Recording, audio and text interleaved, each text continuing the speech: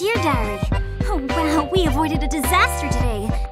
Cat Noir and I had just arrested a supervillain, but because I'd already used my lucky charm, there wasn't much time left. I almost transformed back right there under Cat Noir's nose. So I ran to a safe place as fast as I could to change back to me, Marinette, without anyone seeing, and making sure that Cat Noir hadn't followed me. I think he'd love to know who I am. He's so nosy.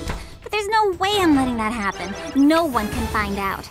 Ah, Cat Noir, we haven't known each other very long, but it feels like we've been together forever.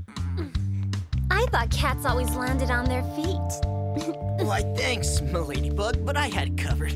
I mean, like we've been fighting villains together, right? Because there's absolutely nothing between us. He's just my partner. My teammate is what I mean. Besides, he's not my type. He's a bit too cocky. Looks like I made it just in time. I had it under control. But thanks. And he's always making puns. They're not even that funny. Hey, Ice Queen, what's with all the terrorizing? Why don't you pick on someone your own temperature? Okay, so it's not always cat bad. I mean that bad.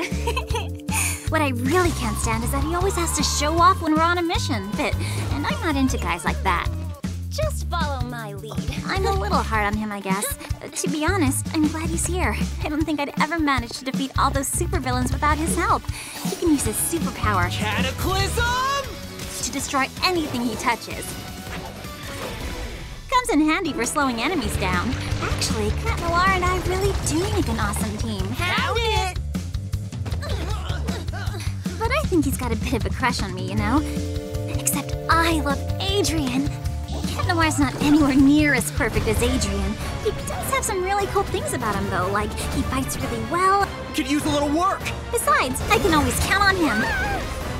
Thanks for waiting around for me. Okay, so maybe I'd see Cat Noir differently if there was no Adrian. Wait, what? Am I for real? What am I saying? A world without Adrian? That would be horrible! Nuh-uh, not happening. Pretend I never said it. Okay? Erased. That's all for today. Goodbye for now, dear diary.